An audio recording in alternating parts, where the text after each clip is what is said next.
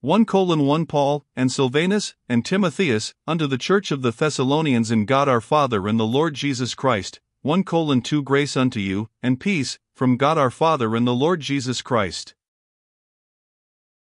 1:3 We are bound to thank God always for you, brethren, as it is meet, because that your faith groweth exceedingly, and the charity of every one of you all toward each other aboundeth. 1:4 So that we ourselves glory in you in the churches of God for your patience and faith in all your persecutions and tribulations that ye endure. 1:5 Which is a manifest token of the righteous judgment of God, that ye may be counted worthy of the kingdom of God, for which ye also suffer. 1:6 Seeing it is a righteous thing with God to recompense tribulation to them that trouble you. 1:7 And to you who are troubled rest with us, when the Lord Jesus shall be revealed from heaven with his mighty angels. 1:8 In flaming fire taking vengeance on them that know not God, and that obey not the gospel of our Lord Jesus Christ. 1:9 Who shall be punished with everlasting destruction from the presence of the Lord, and from the glory of his power. 1:10 When he shall come to be glorified in his saints, and to be admired in all them that believe,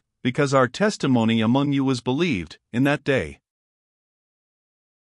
1:11 Wherefore also we pray always for you, that our God would count you worthy of this calling, and fulfill all the good pleasure of his goodness, and the work of faith with power. 1:12 That the name of our Lord Jesus Christ may be glorified in you, and ye in him, according to the grace of our God and the Lord Jesus Christ. 2:1 Now we beseech you, brethren, by the coming of our Lord Jesus Christ, and by our gathering together unto him, 2:2 That ye be not soon shaken in mind, or be troubled, neither by spirit, nor by word, nor by letter as from us, as that the day of Christ is at hand. 2:3 Let no man deceive you by any means, for that day shall not come, except there come a falling away first, and that man of sin be revealed, the son of perdition. 2:4 Who opposeth and exalteth himself above all that is called God, or that is worshipped, so that he as God sitteth in the temple of God, shewing himself that he is God. 2:5 Remember ye not, that, when I was yet with you, I told you these things? 2:6 And now ye know what withholdeth that he might be revealed in his time. 2:7 For the mystery of iniquity doth already work, only he who now letteth will let, until he be taken out of the way. 2:8 And then shall that wicked be revealed, whom the Lord shall consume with the spirit of his mouth, and shall destroy with the brightness of his coming. 2:9 Even him, whose coming is after the working of Satan with all power and signs and lying wonders. 2:10 And with all deceivableness of unrighteousness in them that perish, because they received not the love of the truth, that they might be saved. 2:11 And for this cause God shall send them strong delusion, that they should believe a lie. 2:12 That they all might be damned who believed not the truth, but had pleasure in unrighteousness.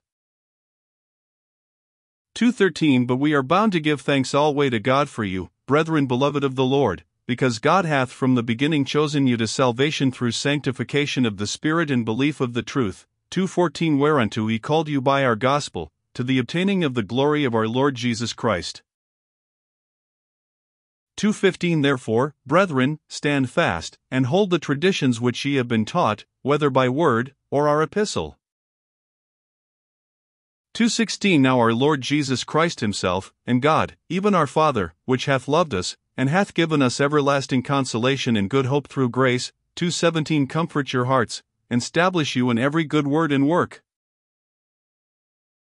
3:1 Finally, brethren, pray for us, that the word of the Lord may have free course, and be glorified, even as it is with you. 3:2 And that we may be delivered from unreasonable and wicked men, for all men have not faith.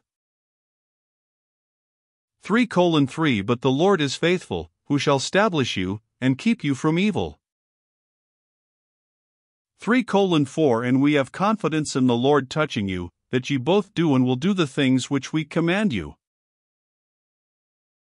3:5 And the Lord direct your hearts into the love of God, and into the patient waiting for Christ.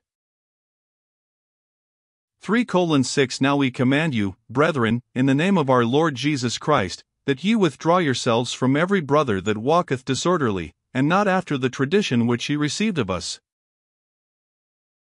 3:7 For yourselves know how ye ought to follow us, for we behaved not ourselves disorderly among you, 3:8 Neither did we eat any man's bread for naught, but wrought with labor and travail night and day, that we might not be chargeable to any of you. 3:9 Not because we have not power, but to make ourselves an ensample unto you to follow us. 3:10 For even when we were with you, this we commanded you, that if any would not work, neither should he eat.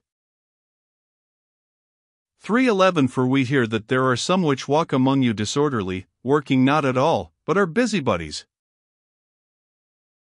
3:12 Now them that are such we command and exhort by our Lord Jesus Christ, that with quietness they work, and eat their own bread. 3:13 But ye, brethren, be not weary in well-doing. 3:14 And if any man obey not our word by this epistle, note that man, and have no company with him, that he may be ashamed. 3:15 Yet count him not as an enemy, but admonish him as a brother. 3:16 Now the Lord of peace himself give you peace always by all means. The Lord be with you all. 3:17 The salutation of Paul with mine own hand, which is the token in every epistle, so I write. 3:18 The grace of our Lord Jesus Christ be with you all. Amen.